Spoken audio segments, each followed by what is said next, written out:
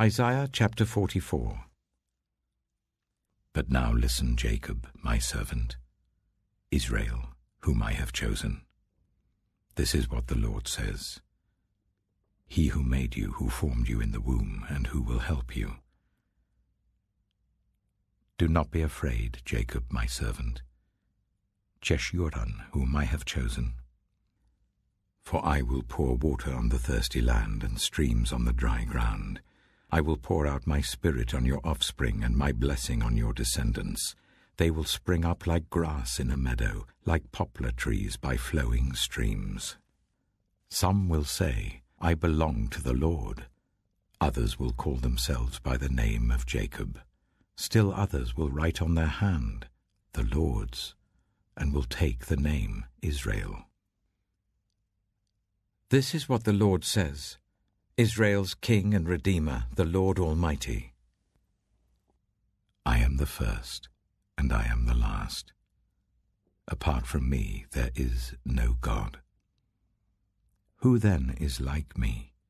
Let him proclaim it. Let him declare and lay out before me what has happened since I established my ancient people, and what is yet to come.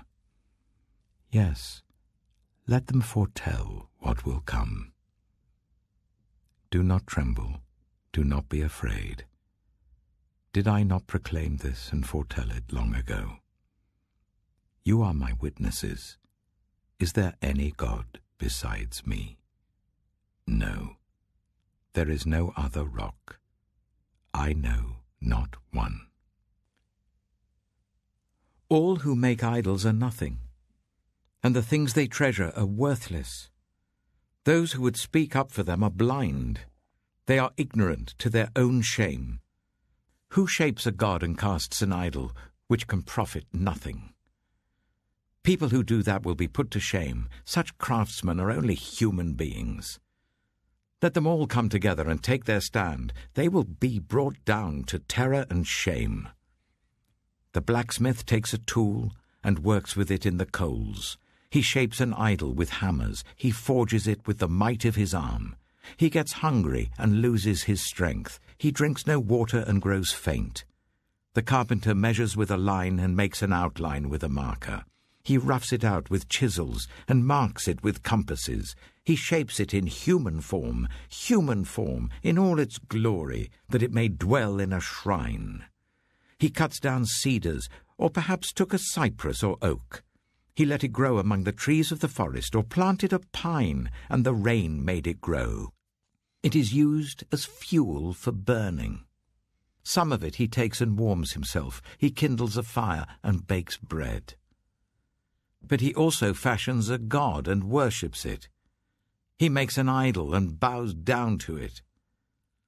Half of the wood he burns in the fire. Over it he prepares his meal. He roasts his meat and eats his fill. He also warms himself and says, "Oh, I'm warm. I see the fire." From the rest, he makes a god, his idol. He bows down to it and worships. He prays to it and says, "Save me, you are my God."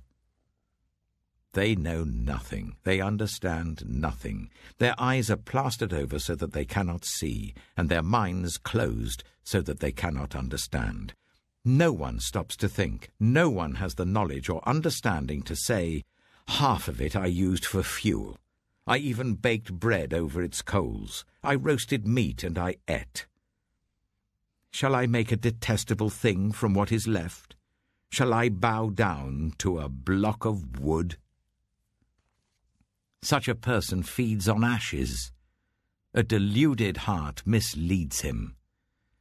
He cannot save himself or say, "Is not this thing in my right hand a lie?" Remember these things, Jacob, for you, Israel, are my servant. I have made you.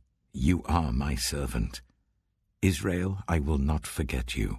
I have swept away your offenses like a cloud, your sins like the morning mist. Return to me, for I have redeemed you.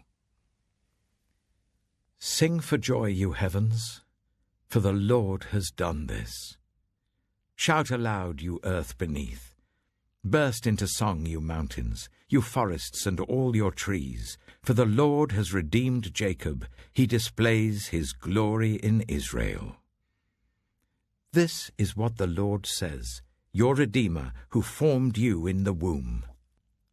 I am the Lord, the Maker of all things, who stretches out the heavens, who spreads out the earth by myself, who foils the signs of false prophets and makes fools of diviners, who overthrows the learning of the wise and turns it into nonsense, who carries out the words of his servants and fulfills the prediction of his messengers, who says of Jerusalem, it shall be inhabited, of the towns of Judah, they shall be rebuilt, and of their ruins, I will restore them.